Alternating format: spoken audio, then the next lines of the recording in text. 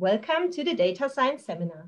It's my great pleasure to welcome our speaker today, Jenia Jitsev from Jülich Supercomputing Center. Jenia Jitsev.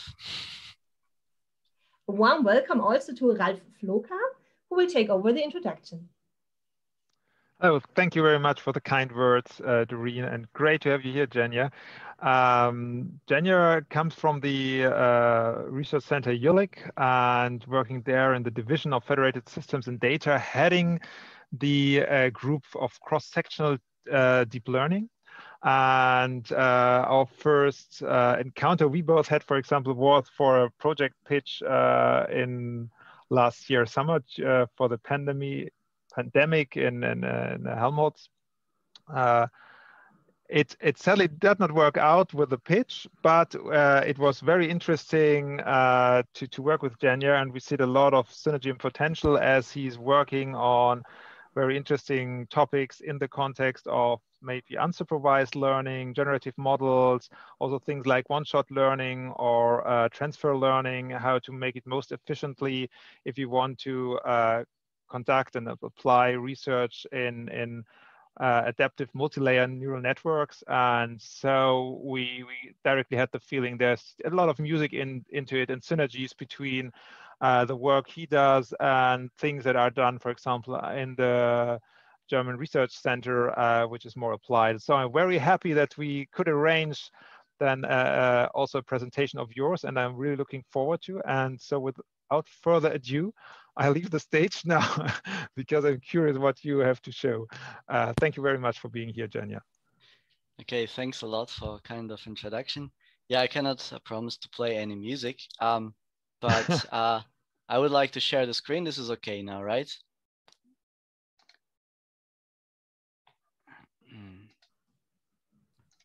So let's see. Yes, that works. That hopefully works. Fine.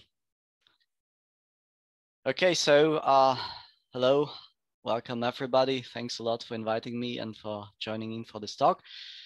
In the talk, I would like to elaborate on systematic improvements that pre-training of large network models and large data sets may generate if transferring those large pre-trained models across different, eventually domain-specific data sets of much smaller size than those used during large-scale pre-training.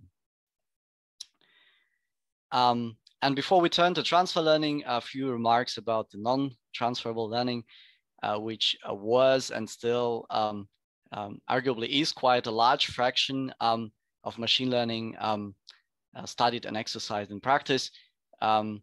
There we have as depicted here for distinct data sets that may belong to different domains, D1, D2, and D3, with corresponding tasks to solve D1, T2, and T3, each a separate model, M1, M2, and M3 being trained on respective dataset task from scratch, providing then solutions only in the frame of a particular scenario the training was carried out in. So the strong assumption reassuring here model quality on unseen data is that training and tests are coming from roughly the same data distribution. This limits model reuse across distinct data sets strongly, so that for each new data set and task, an entirely new model has to be then trained from scratch again, which is of course resource consuming and slow, especially for deep learning where data has to be large enough to obtain a model of a decent quality. So even more importantly, for those cases where you have only few data available for training, there is often just no way to train a good model from data when it's scarce, right? And here where the transfer learning enters the stage and puts forward methods that allow to pre-train one model on a particular large, rather generic data set or collection of those such that the pre-trained model can be then taken as a blueprint and used for efficient transfer to a broad range of different downstream data set and tasks. Efficient means that it can be better on the downstream data set and task if compared to training the same model there from scratch without pre-training. Better being in terms of faster learning convergence, or in terms of data efficiency requiring less data to train, or just having better final performance than training from scratch would deliver. So importantly, those methods allow to reuse model representations obtained during pre-training in such a way that it becomes possible to train a good model even for those problems where available data is scarce. So classical transfer learning is still though a restricted setting. As for each target domain, you end up with different models depicted here with M12, M13, originating from the common pre-trained model M1, following retraining or fine-tuning. And those models do only care about performance on their respective target setting.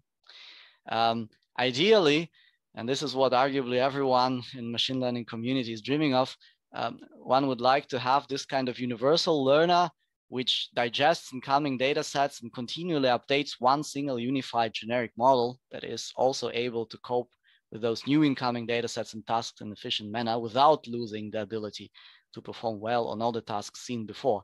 So one single model for all, and sure enough, it's known in the community how hard it is to get to a learning system like this. So right now, this way more simple post-transfer learning is able to provide some initial segments of long shaking bridge towards that kind of a generic self-organizing transferable learning. So let's have a look on the usual transfer methodology employed in deep learning nowadays. The usual scenario is we have two domains, the source and the target. So pre-training is done first on the large generic source dataset D1, like for instance, ImageNet. Network M1 is randomly initialized for pre-training. So training done from scratch, and source dataset being large makes this procedure slow. So the pre-trained model M1 is then taken to be retrained or fine-tuned on a usually smaller dataset D2, which can be a much faster procedure, not only due to a smaller dataset size, but also sometimes due to using only a small fraction of parameters as compared to the whole pre-trained network. For instance, in extreme case, when freezing all of it and just fine-tuning topmost linear classification layer of the network, or when using few-shot transfer methods where only a few examples per class are provided during transfer. So this fine-tuned network model can be then compared in terms of different performance aspects on transfer to a network that is trained from scratch directly on the target data set. So in the pre-training phase, which can be understood just as a training in conventional sense, we can on the one hand execute different forms of learning that rely either on a labeled source data set, like still most widespread supervised case, or using a fraction of labels while dealing with large unlabeled parts like in semi-supervised case, or entirely working without external labels by doing unsupervised learning that can again have different forms. For instance, self-supervised where pseudo labels can be generated automatically from the available source data. And these different learning forms can be used either within a standard single level optimization, which is still most often the case, or they can be also part of a bi-level optimization scheme with inner and outer optimization loops, for instance, like in case of meta-learning approaches to transfer. So once pre-trained, the network model with pre-trained weights is exposed to a target data set and task where fine-tuning is performed. For the fine-tuning, there are gradations to which extent the network stays trainable. So it can be anything in between freezing the whole network and training only final task-specific layer on the top of it. For instance, linear classification head, or as another extreme, doing full fine-tuning involving all the network weights. When doing fine-tuning, hyperparameters like learning rate schedules and such are usually different from pre-training, and target data is often smaller than the pre-training data source. And in so-called few-shot transfer, in addition, there is only a few number of examples on the few per class and supervised case that is shown during fine-tuning for transfer. For fine-tuning pre-trained model, we just run the usual gradient descent optimization based on laws defined on target task, starting from pre-trained weights indicated here with theta, a part of which may be frozen and not subject to further change. So fine-tuning a pre-trained model during transfer is conceptually just training in usual sense. We just start not from random initialized weights, but from pre-trained ones. So this is the overall methodology for transfer learning. Here an example where source is something like ImageNet, and target data sets can be X-ray chest, medical imaging, where task can be in both cases classification. And we're interested in whether the model pre-trained on source gives us any benefits on target task if compared to the same model randomly initialized and trained on target dataset directly from scratch. So transfer learning of this kind was applied already in the very early days when deep neural networks were rising, using architectures like overfit or VGG dating all the way back to 2013-14. So those networks were pre-trained on ImageNet and then taking as off-the-shelf generic feature reservoirs that could be reused in multitude of different downstream tasks, mostly by freezing the whole network and retraining on its top, for example, a simple linear support vector machine classifier. And it turned out that across all different tasks, those transferred pre-trained generic models were as good or even better than specialized state-of-the-art back then solutions depicted here in violet color in the bars that were based on carefully hand-engineered processing pipelines and features, as in strong contrast to off-the-shelf generic convolutional network obtained by learning from image data.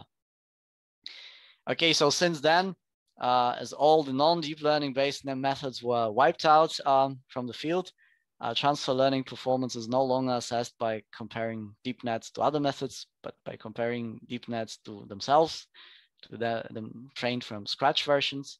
And there are networks like ResNet 50 that serve very often as a standalone standard backbone architecture for pre-training a model for transfer.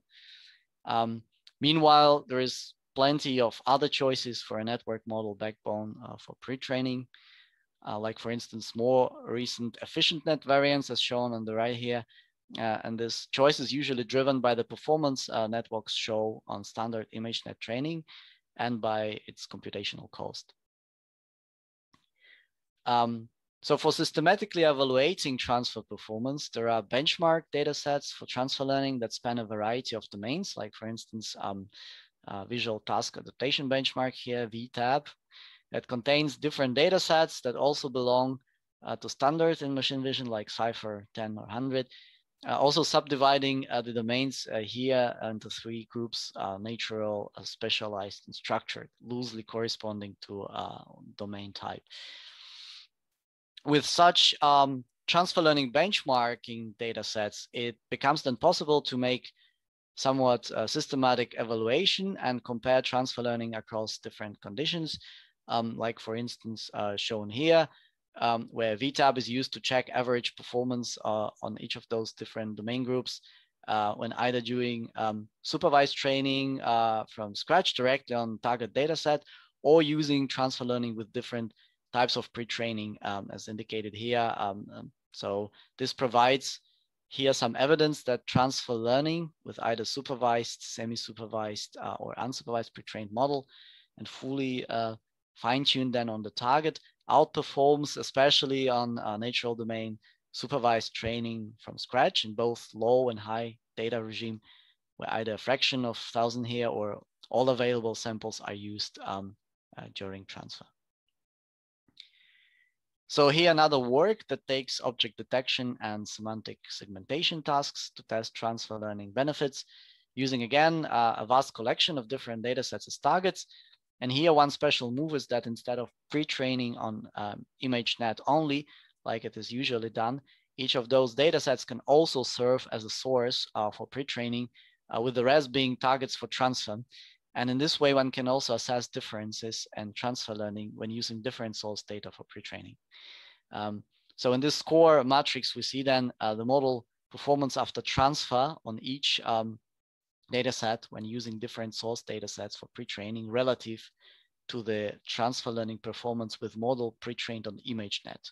So in some cases, we see that pre-training with a different source can be better than pre-training on ImageNet, as indicated here in green. And in some cases, it can be worse, indicated here in red. But what is very clearly seen then in the rightmost column, that training from scratch without any pre-training, without any transfer, directly on target datasets is always worse than doing transfer learning with an ImageNet pre-trained model. So again, evidence states that it's worth doing pre-training and transfer instead of just training from scratch. And this evidence, though, we saw comes from scenarios where source data and target data still somewhat of similar kind, being similarly distributed, of similar domain. What is about the cases where target is quite different from source, like here in the depicted case of pre-training on natural images, ImageNet, again, and transferring to different medical imaging data sets. And so this work here, for instance, compared performance on medical imaging data sets like Retina and Chexpert by either training there from scratch or by taking ImageNet pre-trained model for transfer.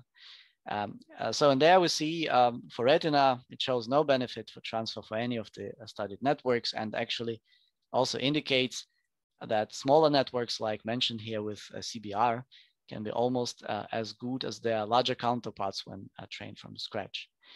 For Chexpert dataset across different classification tasks, there is like mixed results, but also seemingly no clear significant benefit for transfer learning as compared to training from scratch. And CBR, smaller networks, again, seem to perform on par with larger ones. Yet another study had a look on Chexpert as a transfer target while pre-training on ImageNet. And here, when looking on average performance across many different network architectures used as backbone during pre-training, there is some evidence for better performance when using transfer learning compared to training from scratch again. However, its significance, well, it's quite modest, small, right? So while this gives quite inconclusive overall picture, there is often one interesting point that reoccurs in such studies, but is often overlooked, which is, while often where no clear benefits can be found in full data regime during transfer, using only small fraction of data creates interesting phenomena, showing significant improvement for transfer learning, but only when taking larger network models like seen here for ISNet 50 opposed to smaller CBR networks, when transferring only a small fraction of Retina data set using 5,000 samples than we saw before. So, and there is the point where we have to talk explicitly about model and data size used during pre-training. Common characteristic of transfer learning studies we saw is that the largest source data set they usually use is ImageNet 1K with about 1.4 million images inside, and utilize network models like ResNets are mostly of modest size. And this is in strong contrast to what happens, for instance, in language modeling, where very large transformer networks are trained in self-supervised manner as autoregressive generative models on very large data sets of text. So between language and vision domains, there are 3-4 orders of magnitude in model and data size used during pre-training, a big difference that is in addition to difference between supervised and unsupervised scheme utilized for learning. So some concrete numbers here for contrast, large language models like GPT-3 family may contain billions or even 100 billions, or meanwhile trillions actually of parameters, while still recently, still dominant convolutional architectures, although transformers are also coming there for vision, have around a few hundred millions, weights or even less, like here in case of EfficientNet.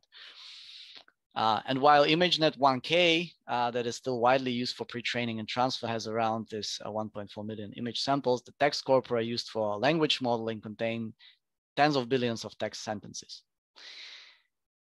Keeping in mind this strong contrast that still exists between language and vision domains in model and data size used for training, we may question whether differences observed in performance, also in transfer learning, may have to do something with it.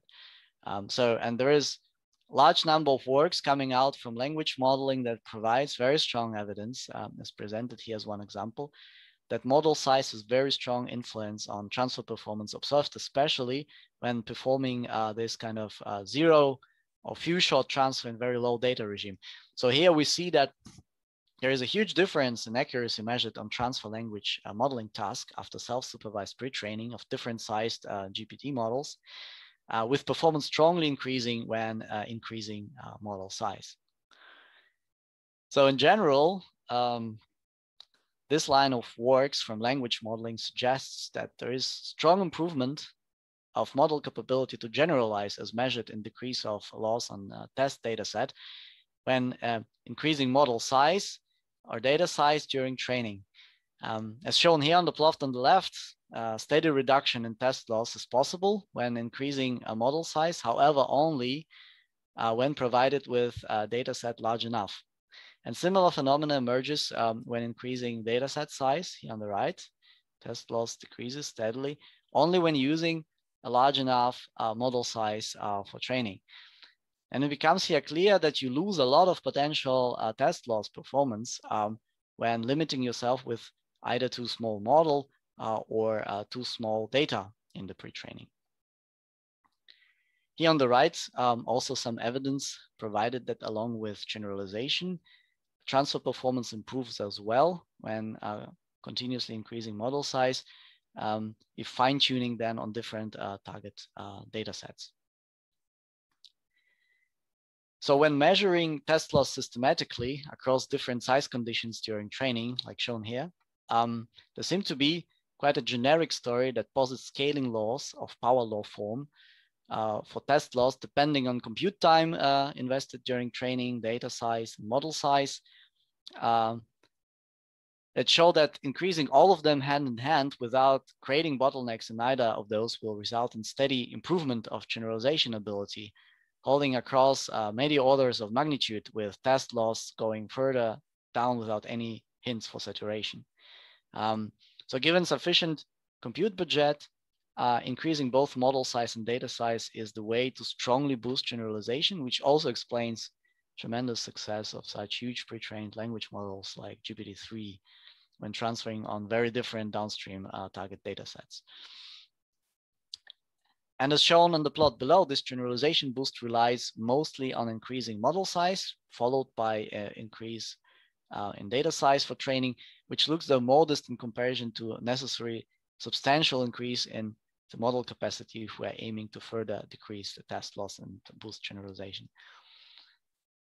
So now, according to conventional view in machine learning theory, increasing model size further and further was always considered to be a very bad idea, leading to overfitting, poor generalization, and high error on the test set.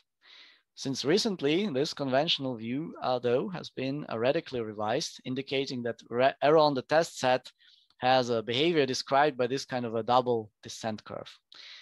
In this revised view, increasing model size further and further leads to a transition in test error behavior such that with ever increasing model size, test error goes further and further down in the so-called overparameterized regime after passing interpolation threshold where training error drops to 0 and stays there. So according to this view, making model larger and larger should make generalization stronger and stronger. So such double descent curves showing test error going down when making a model very large were obtained meanwhile not only for large deep neural nets, but also for plethora of different also classical machine learning approaches like kernel machines, decision trees, ensemble methods. Here though an example with a deep neural net, ResNet 18 trained on Sci-Fi 10, where increasing model size by increasing the width in the network leads to the test error going further and further down, while training error, as shown here on the right, also saturates at 0 and doesn't show any further sign of change as opposed to ongoing changes in the test error. This revised view on large models being good for generalization was not really surprising for deep learning on image data, as this is what was already usually observed when training large deep neural nets community. So here a rather older standard example with ResNets and DenseNets, where increasing in model size and compute during training clearly also leads to improvement on top 1 classification test error on standard ImageNet 1K. Beyond improving generalization on test set, there is also evidence obtained for image domain that larger models pre-trained on larger source data also improve transfer to different target data sets, as shown here by this work known as big transfer. So plots here show experiments where network models of different size, indicated by circles, were pre-trained on data sets of different size, here along x-axis being standard ImageNet 1K, the larger ImageNet 21K, and the very large GFT 300. and then transferred on different target data sets, being again ImageNet 1K, Oxford PETs, and Cypher 100, by fine-tuning pre-trained models and measuring accuracy performance on the targets. So what can be seen here is that while comparatively modest-sized models like ResNet do not show consistent improvement on transfer when increasing data set size during pre-training, the two largest tested networks consistently become better and better in transferring when increasing the data size in the pre-training. So for larger models, also transfer performance goes up if you feed them with more and more data during pre-training, while smaller models do not show this consistent transfer improvement. And this kind of pattern was also observed in different further works like this one here, that again compares different, transfer across different target data sets after pre-training with different size networks, ordered here on the x-axis from small to large, on ImageNet 1K or 21K, with consistent outcome showing that increasing either data set size or model size during pre-training improves transfer performance on the target. There is also evidence that few-shot transfer learning is strongly improved when model and data size during pre-training are increased. Improvement being especially pronounced when both model and data size increase hand in hand. As for instance shown here, pre-training on smaller ImageNet 1K indicated in green may not consistently improve few-shot transfer when increasing the model size on x-axis. But if source data set for pre-training is large, like GFT here in red, then growing model always helps to further improve performance on transfer. So same another way around, taking a small model like ResNet 50 for pre-training will not provide benefits if growing data set size, but taking a large model results in transfer improvements when increasing size of pre-training data clearly. So this has strong resemblance with what we saw from scaling laws for language modeling, where generalization and transfer took benefit from larger model and larger data sizes used during pre-training. One important remark here is that it is essential to train long enough when increasing model and data set size. Spending too short time for training may actually create the impression that models pre-trained on larger data are worse on transfer than those pre-trained with smaller data. As indicated here on the left upper plot, the difference between a smaller red circle and the larger blue one standing for models pre-trained with either ImageNet 1K or 21K. So only if you train long enough, you indeed get to see the transfer improvements also shown in the table below. And in the case here, even after training for as long as 8 single GPU weeks with a large network, improvements may still not be visible yet. So this makes training experiments like those very compute intensive and also uncertain. So one full training run with a large model on ImageNet 21K, for instance, requires still around 81 hours, even if using large amount of 256 GPUs for pre-training. So until now, we saw results based on supervised forms in pre-training, and a large fraction of deep learning in image domain is still done in supervised way using data with labels. So most transfer learning studies are also dealing rather with supervised learning.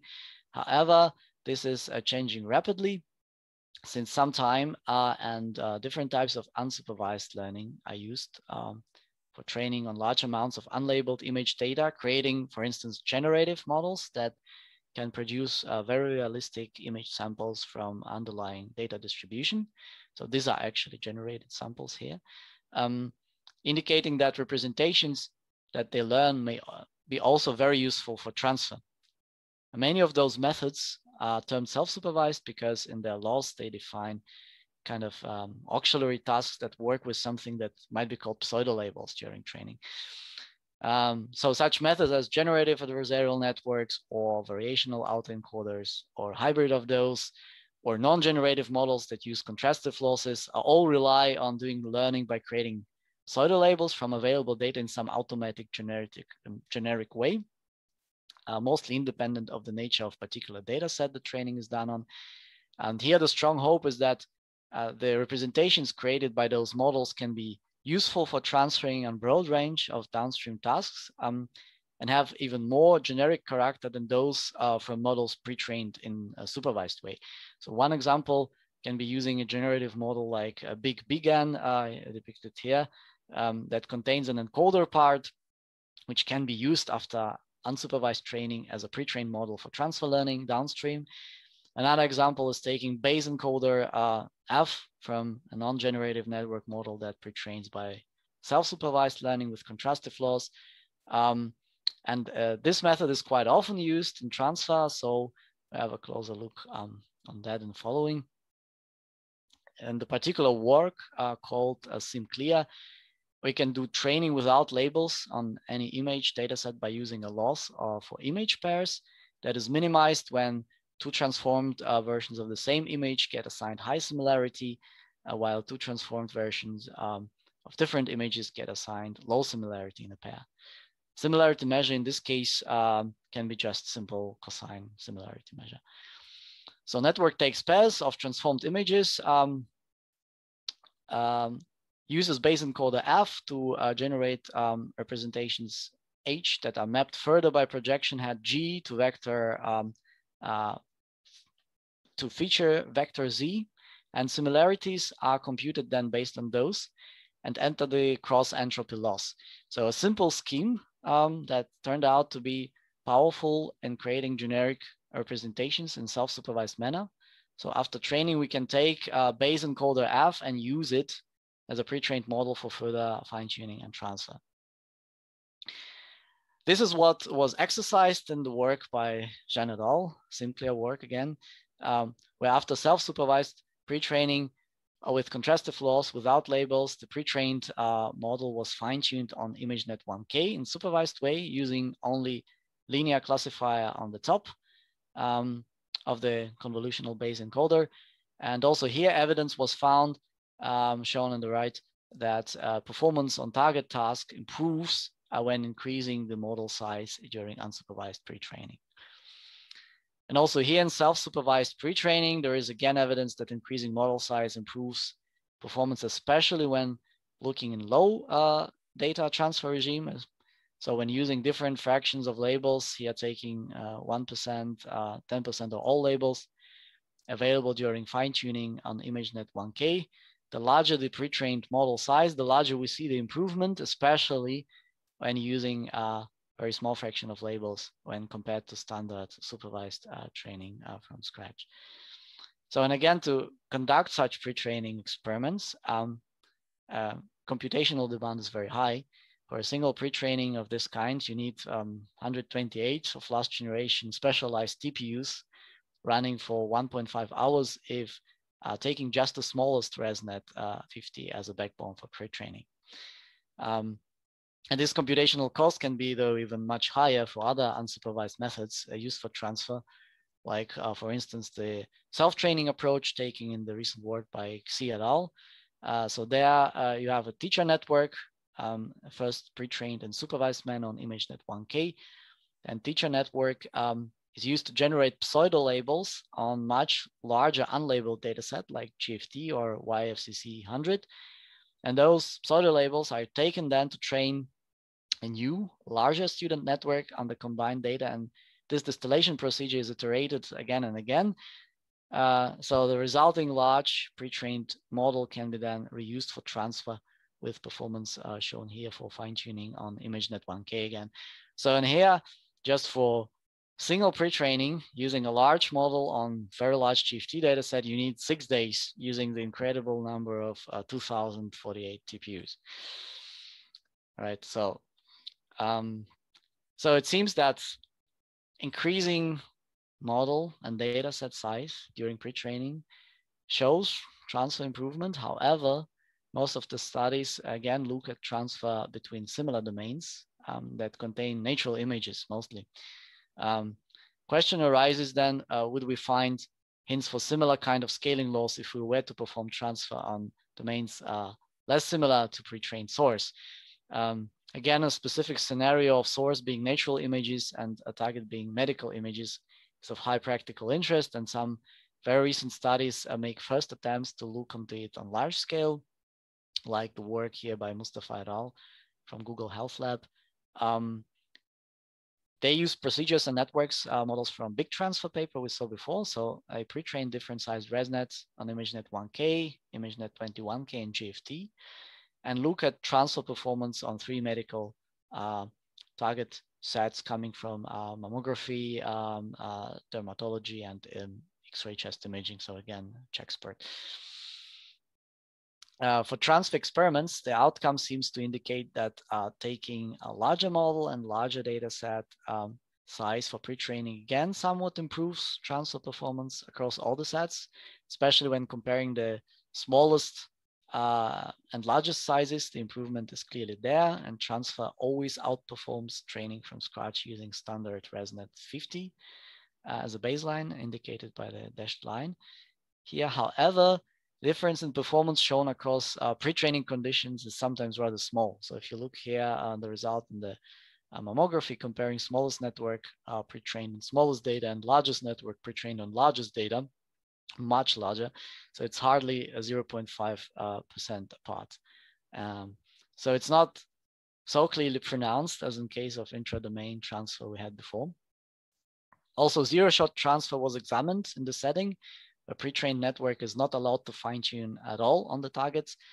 And here, pre-training with larger models and larger data also hints some benefits, and some cases improvement strong, like here on the chest X-ray transfer, where when comparing, for instance, small ResNet 50 with the largest network. And in some cases, like again in mammography, it's rather small when, for instance, here data set size is increased for the largest network.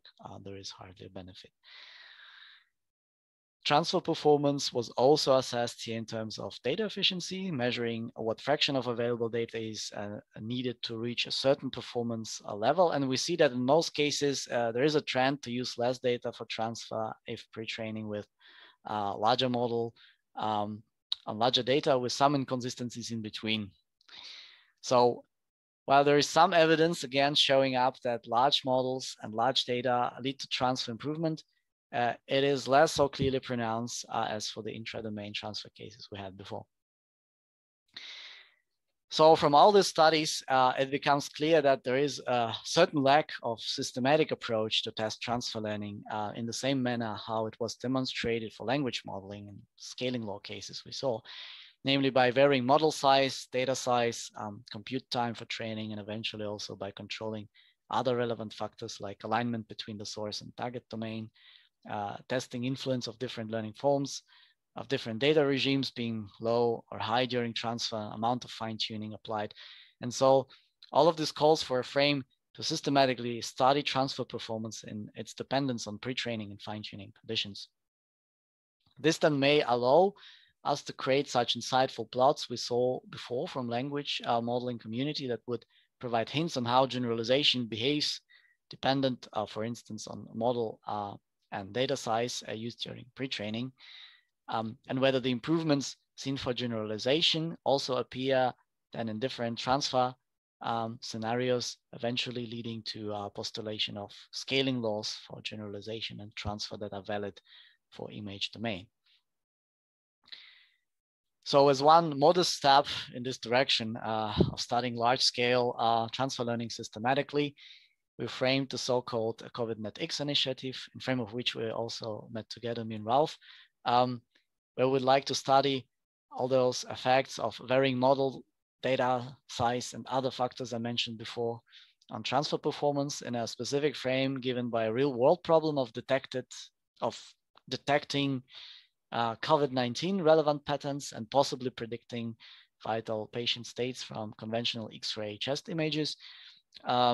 So here, pre-training is meant to be done on large source data being either natural or X-ray medical images or combinations of both, while varying model network and dataset size, type of learning during pre-training, and network architectures.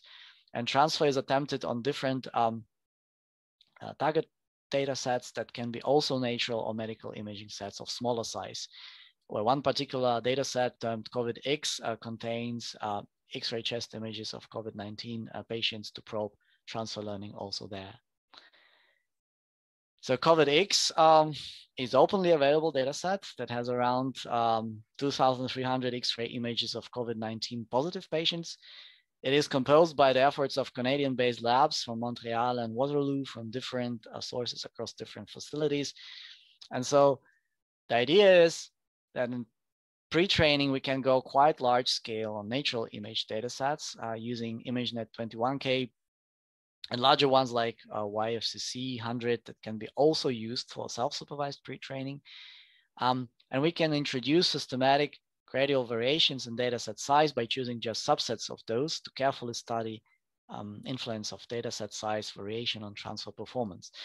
So other obvious targets for transfer are larger X-ray chest datasets like CheckSpert or Mimic CXR that contain different non-COVID related pneumonia cases. And these datasets can be also used during pre-training alone or in combination with large natural image data to study impact on intra or interdomain transfer in such a setting.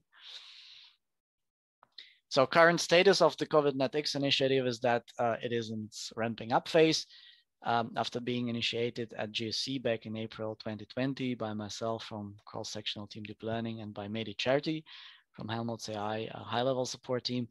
We intended this to become a frame for studying the kind of large-scale transfer learning where pre-training large models on large data is required, and hope that insights we win from those experiments will be also relevant for using transfer learning on other pathologies with more clinical relevance indeed. So also preparing grounds for quickly adaptable diagnostic aid tools in case of future pandemic events with yet unknown pathogens. So we hope to get collaborators on this track from different disciplines, and to make it happen even easier, we created a kind of a spin-off challenge hosted on Jülich Data Challenges platform, which is a collaborative data science platform driven by Research Center Jülich and local Helmholtz AI that also sets up hackathons. First one we already had this spring.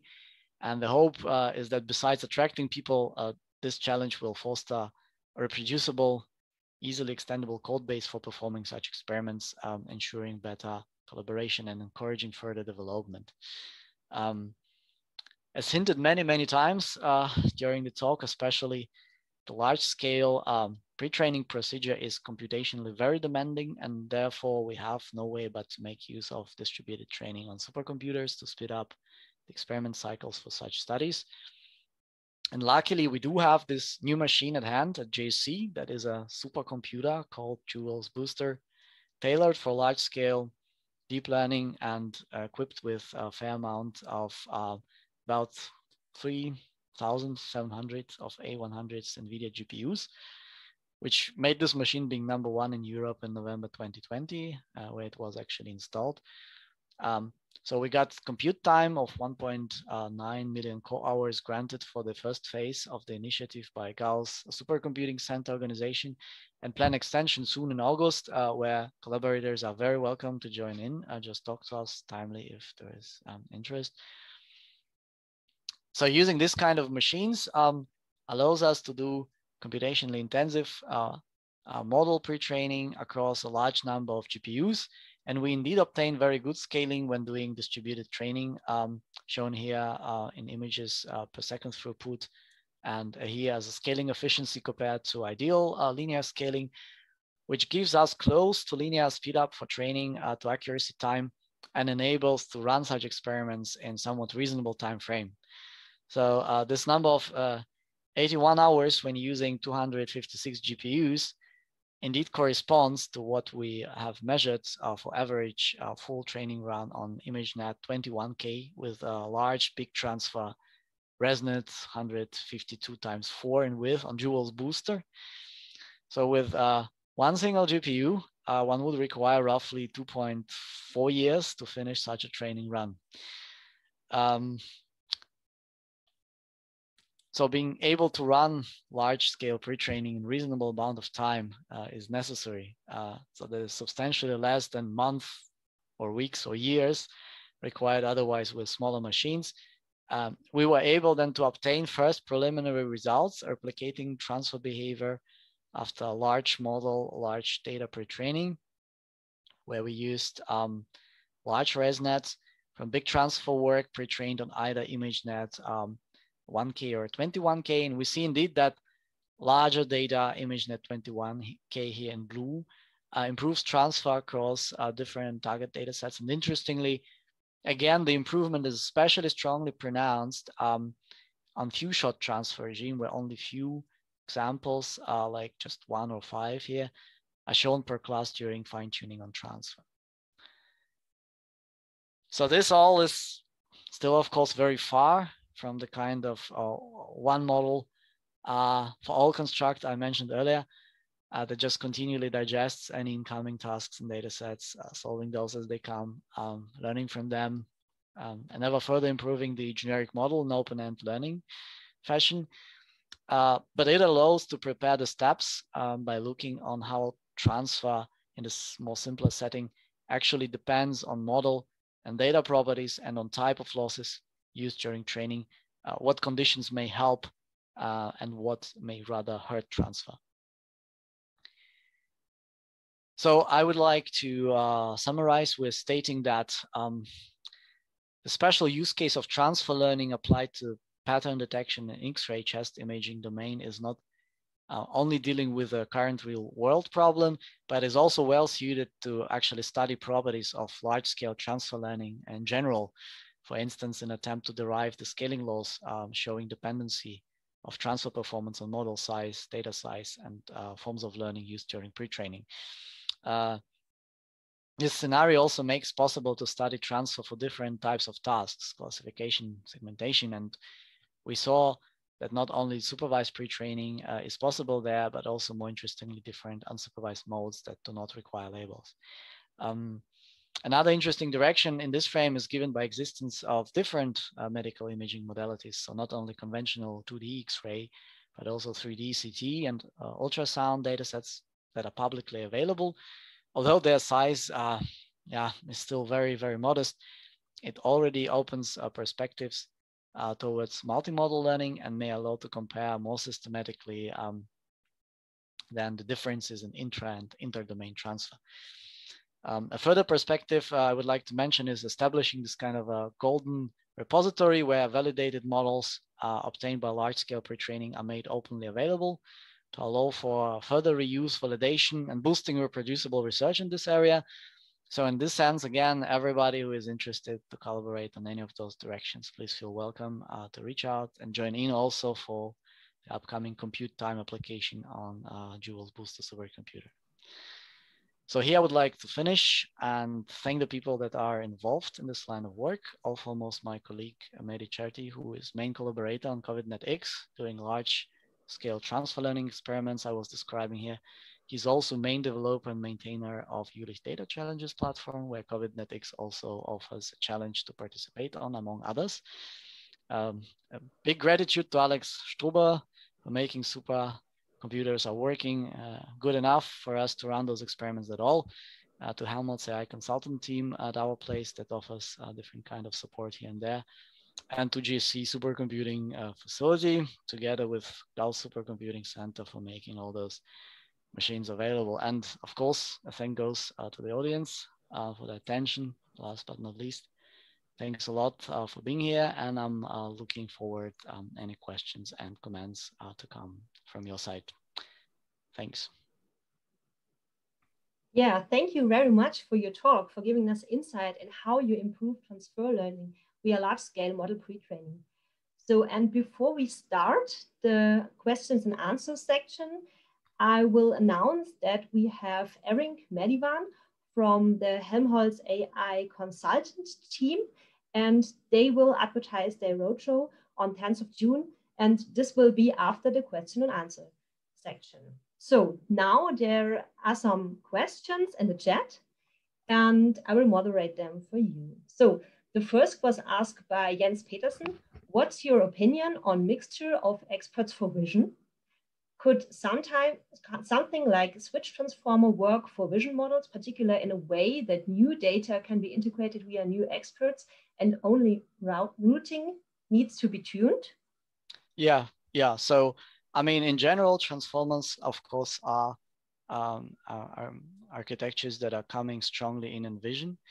And particularly, so in the mixture of expert settings, this routing that is already intrinsically there in transformers is very suitable to mediate between the different subnetworks that play the role of experts, and switching between the tasks, between the domains. I think this is a very fruitful area. We should definitely have a look on that.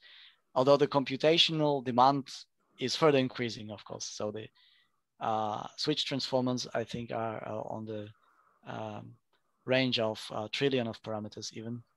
So for that, you definitely need to go to a larger machine to conduct experiments like this. Thank you for this answer. So the next question asks, can transfer learning be performed on 3D segmentation tasks? And if that is the case, which dataset can be used for pre-training in this scenario? Yeah, that's a very good question because it mentions explicitly 3D, which is not so easily available as a large data set for pre-training. If it would be for 2D, I would immediately say, well, we take generic data sets for 2D segmentation that are really large by now and try to get some benefit from pre-training there. For 3D, honestly, I'm not aware of any data set that is large enough to serve as a pre-training base. Maybe somebody else has a hint. So, I mean, there are upcoming models like NERF, which deal with volumetric rendering that could provide a lot of ground truth in 3D space on the object boundaries, on the object structure in general. Of course, you could try to work with synthetic data that provides you a true 3D space and segmentations in it, and do something like a domain adaptation afterwards, and hoping that you get a sim to real transfer. That is possible, but natural data sets that are taking in real environment dealing with 3D, I'm not aware of. Okay, thank you very much. So the next question comes from Abdul Muit. He asks, regarding double descent, why does the test loss not decrease monotonically when increasing model or data size? Is there some theoretical justification for this? Hold on, maybe I'm trying to go to the slide where I have this. So let me check here. Where did I find it? Should be here. Okay, can you see this? Okay, so the question is why the test loss does not decrease monotonically. I mean, here in this study by Belkin in 2019, they were dealing mostly with model size. They were not looking on data size. And what they see here, if you increase model size monotonically to a very, very large model, then you indeed observe a monotonic decrease of test loss. So this is also then shown here on a specific example, which is though a bit of a toy example, when I have to say with a ResNet 18, that is actually a small model. But you see the monotonic decrease with increasing the model size, and it actually decreases stronger than the so-called sweet spot state in the classical underparameterized regime. So you go way beyond the generalization capability in the classical regime. With data size, this kind of double descent or triple or whatever descent curves has to be yet obtained properly. Maybe there will be a similar or a different picture, but for the model size increase, there is this kind of monotonic decrease then observed. So maybe I haven't understood the question then properly. Maybe you can exchange afterwards. Yeah. Yeah, thank you. So the next question comes from Patrick Godot. He says, first, thank you for the nice talk. And then you mentioned the vision of a continual learning model. What are your expectations on this in the near future? And despite of brute force, any combination of pre-training, fine-tuning, and the general rule, bigger is better, what strategy do you know of for choosing ideal transfer scenarios?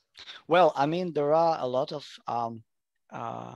works that go into the direction of bi-level optimization that I mentioned at the very beginning of the talk, where you have meta-learning approaches, so at least two different loops, the inner and the outer loop, where from the beginning you try to optimize your model for the scenario of the unseen data. So in this sense, it learns to learn. So you really impose changes on the core learning algorithm during the training.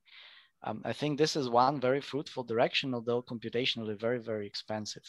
But then again, you know, so further take on this is people were also convinced that in vision you can solve the problems before 2006 or so, only by constructing very clever specialized architectures that use something very magical. It turned out then that if you just increase the scale of the model, of the data, then all of a sudden things begin to work. And I mean, there is a view advocated by, for example, Richard Sutton, who says that this is the lecture we have to learn. So first you have to increase the scale to invest compute and see whether you indeed cannot solve the problem before going to very like intricate architectures and trying ideas in that direction. So I think we should do also these experiments with scaling up and see what happens, whether all of a sudden multitasking and multi-domain and like meta-learning just emerges from a huge capacity of the network. Like the vision, the object recognition capabilities emerged from increasing the data and the network size in the vision domain. Thanks for this answer. So then we have a last question from Olaf Zimmermann. He asked, what insights and evidences exist regarding the type of abstraction that is happening in the interpolation regime? And he's meant second valley. So let me switch to the valley. So what insights exist? What happens when the arrow begins to drop? Okay, so I think here one can refer to this work by Belkin et al. In Proceedings of National Academy of Science.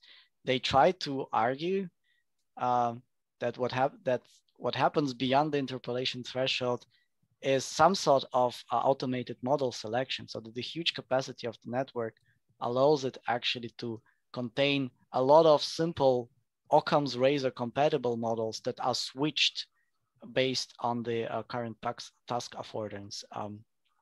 So you incorporate an ensemble of such in one big network, and therefore you still follow Occam's razor, just simply depending on the context you are on.